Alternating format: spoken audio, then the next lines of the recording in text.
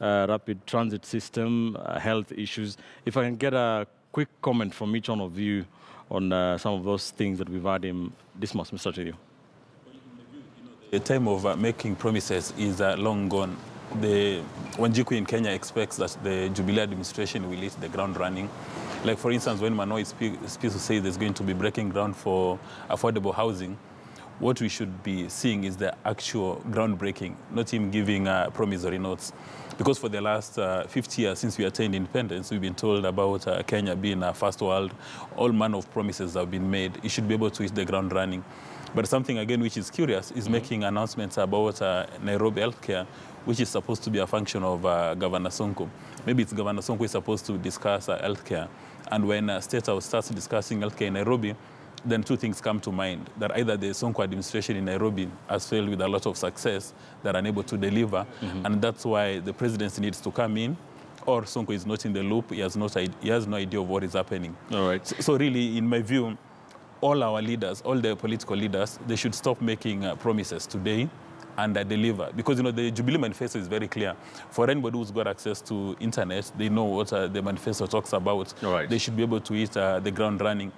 Mark. And maybe on a related note is maybe addressing still the political elite in Kenya, they should now focus on delivering on their promises. Because right now, you've got a number of Kenyans who have declared the interest in becoming presidents, or rather in becoming president of Kenya.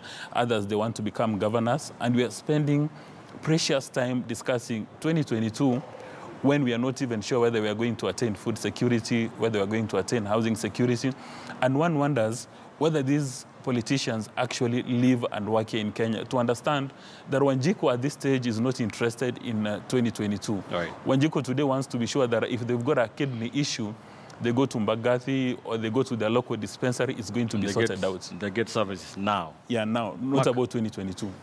I think Dismas and I were watching two totally different press conferences because I did not hear a single promise from Mano SP. So that sounded like an update. It was a news item. He was basically as good as reading tomorrow's newspaper. What he was saying is bus rapid transport. We've seen the lanes being demarcated. He said which roads there are, and he said in which time period certain things need to have stopped. There was not a single promise beyond. He's not even talked about anything that is beyond 6 months from this date in being done. And by the way, Dismas, it is not important that we are always criticizing. One of the things that we've prayed for in this country for years is for the spokesman of State House to come out and say the kind of things that he has said. And these are not promises. To me, I've seen the red lines on Thika Road. I've seen the hospitals being upgraded. The breaking ground is happening. We've seen the president had gone to Cuba. The agreements are already there. The doctors who are going to help pilot these projects are already there. Right. We've talked about 4 zones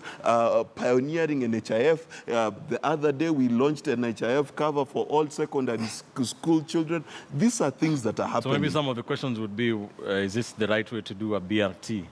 Maybe discussion for another day. Yes. All right. Hesbon? Yeah, well, I think I want to agree with Mark that it is refreshing to run away from the politics of 2022 and focus on what the government is doing now.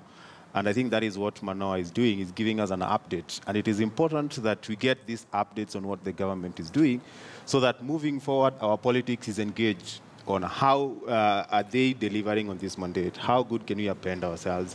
So you hear of what the central government is doing, and part of it is the mandate of the county government. The next thing you may want to ask, how do you engage with your county government so that you understand how they append on President Uhuru's 4-point agenda on health, for instance. So I wouldn't say that they're usurping Sonko's mandate. I would just say that we need to hear from Sonko how is he appending himself and aligning himself to this comprehensive and universal health care that President Uhuru Kenyatta is providing. I think these updates are very critical at this point. They will inform the kind of politics that we'll have, because Kenyans will always politic. And if we politic along the things that the government is doing with an informed mind, we can be a lot more constructive. And I think that is what can help this country. All right. Kipchumba. this kind of briefings gives us a breath into what is happening in terms of the big four, the agenda for President Kenyatta. It allows the mwananchi to hear and to know how far are we. And that's why when we hear Manoa Esipisu talking about issues like Mbagathi, Mama Lucy, and all that, that works into directly helping in decongesting Kenyatta National Hospital, and this helps by making it a referral hospital purely, whereby we will not find ourselves having people who are suffering from headaches and all manner of stomach aches lining and queuing in Kenyatta Hospital. Yes. Instead, we have an effective Mama Lucy Hospital, whereby you can go there when you have a stomach ache, and you have Mbagathi, where you can go there to sort some small issues or minor issues. I think we need to encourage this, and we need to percolate it down to our governors, whereby we have a day where we hear the governors, the spokesman of the county government, telling the resident this is what we are doing. In terms of the trip to Cuba, it's the right thing to do. It's a follow-up, so that it doesn't just be a hit and we are nowhere there. But what we need to stress is that we need to see few governors accompanying the CS, so that the same can be reflected in our counties, the same way the president did with a few governors. We need to see a few or a clique of county technocrats in terms of healthcare accompanying the CS, so that it can help us in growing.